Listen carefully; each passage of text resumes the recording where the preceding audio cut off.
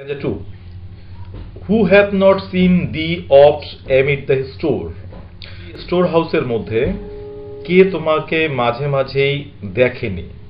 অর্থাৎ কে দেখেনি বলতে কবি কিন্তু এখানে একটা প্রশ্ন দিয়ে আরম্ভ করেছে, অর্থাৎ সবাই দেখেছে, তাই কিন্তু এই প্রথম লাইনটার উত্তর আমরা পেয়ে যাচ্ছি। Sometimes whoever seeks abroad may find thee sitting careless on a granary floor. এবার বলছে যে যদি কেউ সামটাইমস কখনো whoever seek abroad তোমাকে যদি খুঁজতে বেরোয়। এবার আমরা কোনো একটা সময় অটামকে খুঁজতে বেরোলাম, অর্থাৎ অটাম সিজনটাকে আমরা দেখতে বেরোলাম, অটামটা কেমন, তাহলে আমরা কি করব? মে ফাইন্ড দি, তাহলে আমরা তোমাকে দেখতে পারবো sitting careless on a granary floor, যে তুমি তোমার শস্যের যে ফ্লোরটা আছে সেটার মধ্যে তুমি কেয়ারলেসলি বসে আছো। তারপরে কিন্তু আমরা এখানে একটা ছবি পাচ্ছি, সেই ছবিটা আরো একটু এগিয়ে যাই তাহলে আরো ভালো হবে। দাই hair soft lifted by winnowing wind, এবং তোমার চুলগুলো সেই উইনোয়িং উইন্ড দিয়ে হালকা উঠছে। তাহলে ছবিটা কিরকম? ছবিটা এবার আমরা কল্পনা করি, আমরা কেউ যদি এবার অটামের সিজনে বাইরে গেলাম, দেখছি শস্যগুলো তোলা হয়ে গেছে এবং গ্রানারি ফ্লোর, যখন ধান টান এগুলো কাটা হয়, কাটার পরে সেগুলো কিন্তু একটা জায়গায় জমা করা হয় এবং তার থেকে শস্যগুলোকে কিন্তু মাড়াই করা হয়, অর্থাৎ শস্যগুলোকে সেইগুলো থেকে আলাদা করা হয়। তার জন্য কিন্তু ফ্লোর তৈরি করা হয়, অর্থাৎ একটা বড় জায়গা রেডি করে সেখানে এই কাজগুলো করা হয়, সেটাকে কিন্তু বলছে গ্রানারি ফ্লোর। তাহলে আমরা সেই গ্রানারি ফ্লোরটা দেখতে পাবো এবং গ্রানারি ফ্লোরের মধ্যে একটা কমন পিকচার দেখতে পাবো, যে একটা মেয়ে সেই গ্রানারি ফ্লোরের মধ্যে বসে আছে এবং সেই সময় কিন্তু গ্রানারি ফ্লোরের মধ্যে একটা জিনিস হয়, সেটা হচ্ছে উইনোয়িং উইন্ড। অর্থাৎ আপনারা খেয়াল রাখবেন একটা উইনোয়িং উইন্ড হয়। উইনোয়িং মানে হচ্ছে ঝাড়াই বাছাই করার জন্য এই সময়টা ঝাড়াই বাছাই করা হয় এবং সে সময় কিন্তু হালকা একটা হাওয়া হয়। তার মানে যখন শস্যটা ঝাড়াই বা বাছাই হয়, আমরা গ্রামের দিকে গেলে দেখতে পাবো অবশ্যই যে সেখানে যারা মহিলারা আছেন তারা কুলোর মধ্যে ধানটাকে উপরে তুলে নেন এবং সেই হালকা হাওয়া হয়, এই হালকা হাওয়ার মধ্যে কি হয়, শস্যটা নিচে পড়ে এবং শস্যের যে আগাছাগুলো থাকে বা ধানের সঙ্গে যে পাতানগুলো থাকে যেটার মধ্যে বীজ থাকে না ভিতরে, সেই জিনিসগুলো কিন্তু উড়ে একটু দূরে পড়ে যায়। সেটা কেন হয়? উইনোয়িং উইন্ড দিয়ে। উইনোয়িং মানে কিন্তু এই যে ঝাড়াই বাছাই এটাকে বলছে, এবং উইন্ড সে সময় যে উইন্ডটা হচ্ছে সেটাকে কিন্তু উইনোয়িং উইন্ড বলছে। তাহলে আমরা এই পিকচারটা এবার একটু খেয়াল করে নিই। তারপর হচ্ছে আমরা অটামকে দেখতে বাইরে গিয়েছি এবং অটামের ওখানে গিয়ে দেখছি একটা মাঠের মধ্যে অনেক শস্য জড়ো করা আছে, তার মধ্যে একটা মেয়ে তার হেয়ারগুলো হালকা বাতাসে উঠছে এবং মেয়েটা একদম কেয়ারলেসলি বসে আছে, অর্থাৎ তার এখন আর কোনো ব্যস্ততা নেই। মানে মেয়েটাকে তুলনা করা আছে অটামের সঙ্গে এবং মেয়েটা চুপচাপ বসে আছে, কেয়ারলেসলি বসে আছে, তার মধ্যে কোনো উদ্বিগ্নতা নেই। তাহলে খুব সুন্দর একটা ছবি, এটাকে আমরা একটা ইমেজ বলছি, যে অটামের সিজনে এই ছবিটা দেখাই যায়, গ্রামে শস্য ক্ষেতের মধ্যে এই ছবিটা দেখাই যায়। তাই বলছে কবি যে তুমি এই মেয়েটাই হচ্ছে তুমি। অটামের সিজনের মধ্যে কমন পিকচার যেহেতু এই মেয়েটার একটা পিকচার, তাহলে সেটাই কিন্তু তুমি। তাহলে তোমাকে কে দেখেনি? যারা বাইরে বেরিয়ে তোমাকে দেখতে বেরিয়েছে তারা তোমাকে এই মেয়েটার রূপে দেখতে পাবে। যে তাহলে এটাকে কিন্তু আমরা বলছি ফার্স্ট ইমেজটা। এখানে কিন্তু আমরা 4টা এরকম ইমেজ পাবো, তার মধ্যে ফার্স্ট ইমেজটা একটা উইনোয়ারের। উইনোয়ার মানে হচ্ছে যে যিনি শস্য ঝাড়াই বা বাছাই করছেন তাকে উইনোয়ার বলছি। তাহলে ফার্স্ট পিকচার ইজ অফ এ উইনোয়ার। উইনোয়ারই হচ্ছেন কিন্তু অটাম কবির মতে। আচ্ছা, এবার পরের পিকচারে আসি। or a half-reaped furrow sound asleep, drowsed with the fume of poppies, while thy hook spares the next swath and all its twinned flowers. এখানে কিন্তু একটা ছবি আছে, খুব সুন্দর ছবি। ছবিটা দেখুন, ছবিটা কিসের বলছে? অথবা তোমাকে কেউ দেখতে পারবে, অটামকে দেখতে পারবে। মানে অটামকে আমরা একটা মেয়ে বলে কল্পনা করে নিচ্ছি, একটা গার্ল বলে কল্পনা করে নিচ্ছি। প্রথমটা ছিল উইনোয়ার এবং দ্বিতীয়টা হচ্ছে দেখুন রিপার। বলছে or on a half ripped Faro, অথবা একটা অর্ধেক কাটা, রিপ করা, অর্ধেক কাটা। রিপ শব্দ অর্থ হচ্ছে কাটা। ফারো মনে হচ্ছে যে জমিটার মধ্যে শস্য লাগানো হয়েছে সেটাকে ফারো বলে, প্লাম জায়গায় যেটা শস্য লাগানো হয়ে গেছে, তাহলে সেখান থেকে অর্ধেকটা শস্য কাটা হয়ে গেছে। সেখানে সাউন্ড অ্যাসলিপ, তুমি ঘুমিয়ে পড়ে গেছো। ড্রাউজড, কেন ঘুমিয়ে পড়ে গেছো? ড্রাউজড with the fume of Poppy's, একটা তোমার মধ্যে ঝিমুনি কাজ করছিল, ড্রাউজ হয়ে গেছো তুমি। কেন? With the fume of Poppy's, poppy ফুলের সুগন্ধে। তার মানে পপি ফুলের মধ্যে কিন্তু একটা সেন্ট থাকে, অর্থাৎ পপিগুলো একটা আফিম জাতীয়, পপি থেকে আফিম হয়, সেটার একটা কিন্তু গন্ধ হয়, সেটা থেকে কিন্তু আমাদের মধ্যে একটা ড্রাউজিনেস কাজ করে। তাহলে সেই মেয়েটা, রিপার গার্লটা সেই শস্য ক্ষেতের মধ্যে ঘুমিয়ে পড়ে গেছে, যেহেতু তার মধ্যে একটা নেশার মতো বা ড্রাউজিনেস কাজ করেছে। সেই ড্রাউজিনেসের কারণটা হচ্ছে ফিউম অফ পপিস। আবার খুব সুন্দর করে দেখুন আর একটা, while the সুক spares the next সোয়াথ, যখন তোমার কাস্তেটা দিয়ে তুমি কাটছো কি নেক্সট সোয়াথ, সোয়াথ মানে হচ্ছে এক মুঠো শস্যের গাছ, অর্থাৎ শস্যের গাছটা ধরেই আছে মেয়েটা, ধরে থাকা অবস্থায় এবার শস্যটা কাটছে, কাটতে গিয়ে ওই অবস্থাতেই কিন্তু ঘুমিয়ে পড়েছে।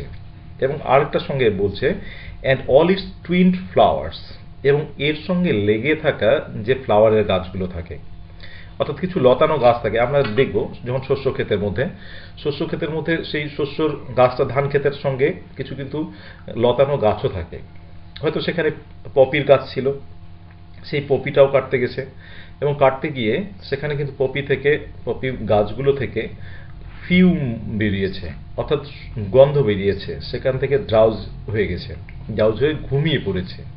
এটা কমন পিকচার কিন্তু আমরা দেখছি একটা, অর্থাৎ আমরা যদি অটামের সিজনে বাইরে বেরোই তাহলে কিন্তু এটা দেখতেও পারি।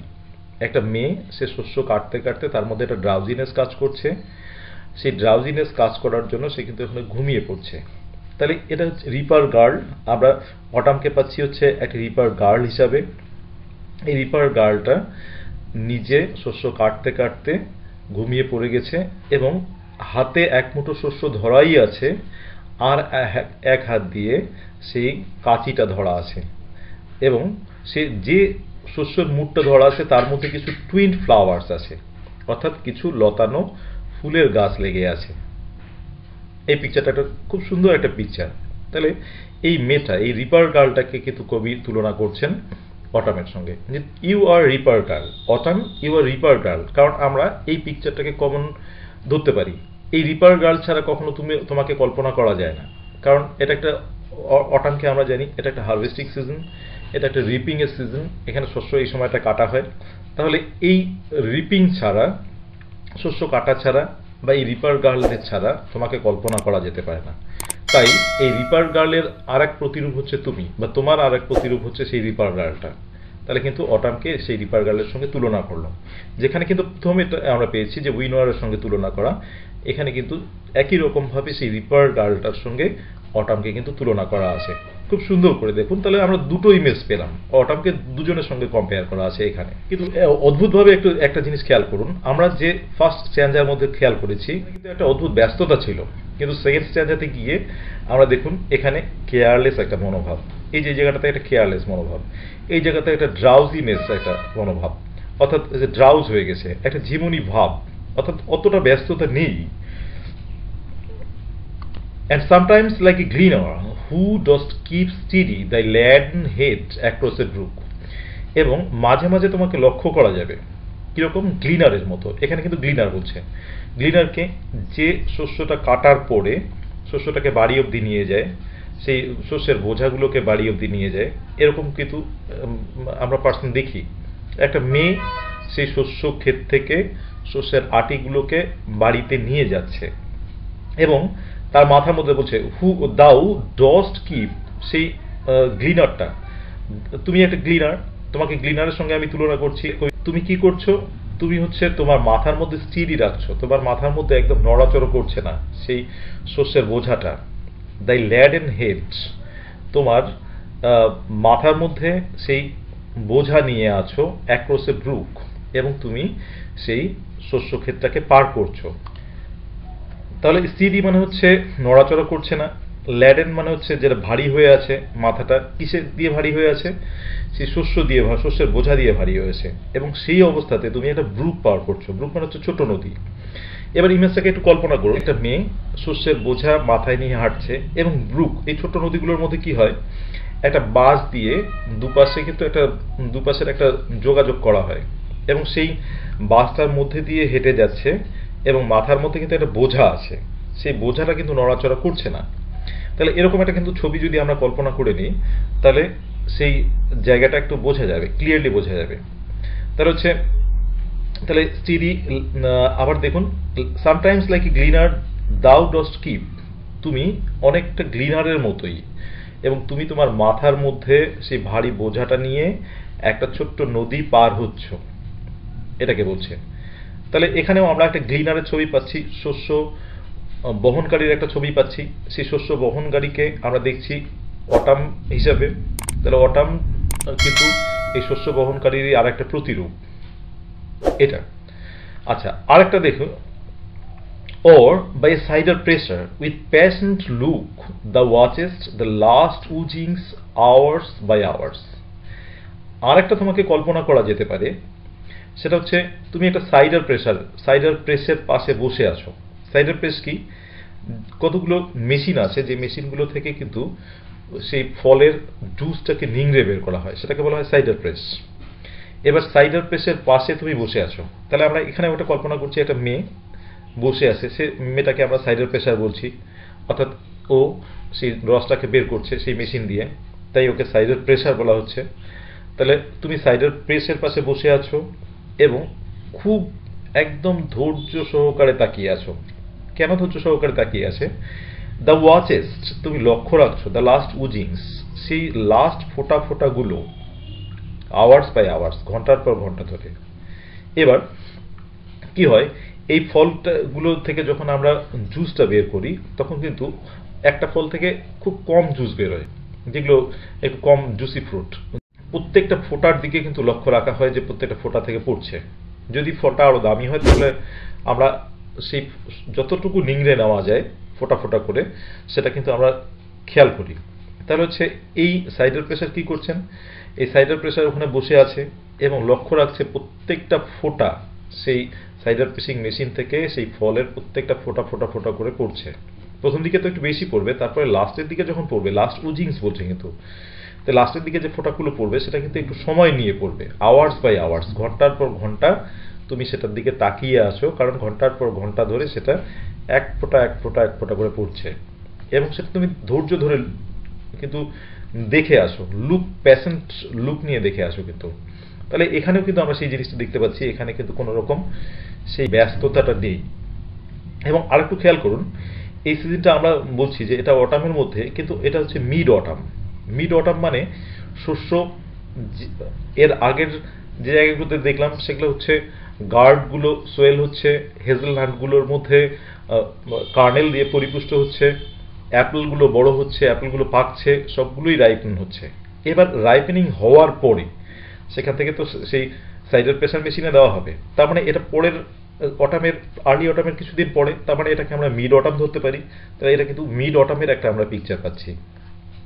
যেমন একই রকম আগেরটার মধ্যে কিন্তু একরকম ব্যস্ততা ছিল যে শস্যগুলো বড় হচ্ছে, এখানে কিন্তু শস্যগুলো কাটা হচ্ছে, শস্যগুলো গ্রানারি ফ্লোরের মধ্যে চলে এসছে অলরেডি, শস্যগুলোকে বাড়ি নিয়ে যাওয়া হচ্ছে, এই ছবিগুলো কিন্তু আমরা পাচ্ছি। তার মানে হচ্ছে মিড অটামের কিন্তু আমরা এখানে একটা দৃশ্য পাচ্ছি।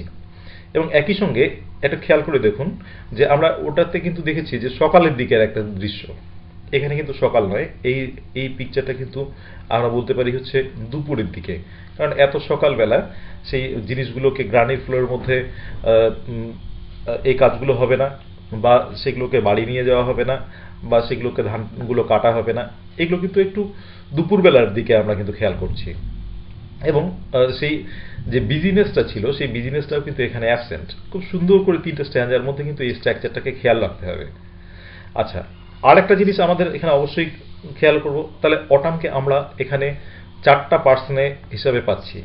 একটা পার্সন হচ্ছে উইনোয়ার, যে উইনোয়ারটা খুব কেয়ারলেসলি বসে আছে একটা গ্রানারি ফ্লোরের মধ্যে, এবং তার হেয়ারটা সফট লিফটেড হচ্ছে, অর্থাৎ হালকা মৃদু হাওয়ায় উঠছে।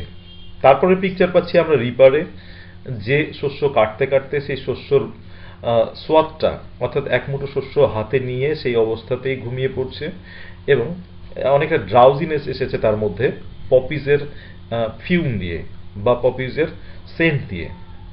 তারপরে আমরা অটামকে তুলনা করতে পারছি একজন গ্লিনারের সঙ্গে, যে মাথায় বোঝা নিয়ে ছোট্ট একটা নদী পার হচ্ছে এবং তার মাথায় বোঝাটা এরকম করে যে সেটা অটোমেটিক্যালি ব্যালান্সড হয়ে আছে, স্টিডি হয়ে আছে। এবং 4 নম্বর যে পিকচারটা পাচ্ছি, সেই পিকচারটার মধ্যে কিন্তু বা ইমেজটার মধ্যে আমরা দেখছি একজন সাইডের প্রেসার, সে মেশিনের পাশে বসে প্যাশেন্টলি লুক করছে এবং লাস্ট ফোঁটা অবধি খেয়াল রাখছে সেই ফলের লাস্ট ড্রপটা অবধি পড়ছে। তাহলে এটাই কিন্তু হচ্ছে এই পিকচারগুলো বা ইমেজগুলো, আমাদের 4টা ইমেজ, এবং সেই 4টা ইমেজের সঙ্গে তুলনা করা আছে অটামকে। তাহলে খুব সেকেন্ড স্ট্যান্ডার মধ্যে খুব সুন্দর করে এই অটামের অ্যাক্টিভিটিগুলো, অটামের লেবারটাকে খুব সুন্দর করে কিন্তু তুলে ধরা আছে সেকেন্ড স্ট্যান্ডারটার মধ্যে, এবং 4টা ইমেজ দিয়ে খুব সুন্দর করে তোলা আছে। তাহলে এটার মধ্যে খুব গুরুত্বপূর্ণ একটা স্ট্যান্ডার, এবং ইকুয়ালি এটার মধ্যেও কিন্তু আমরা সেই রাইম স্কিমটাকে খেয়াল রাখবো। A B, A B, CD, ED, ED, CCE, এই রাইম স্কিমটা কিন্তু এখানেও আছে।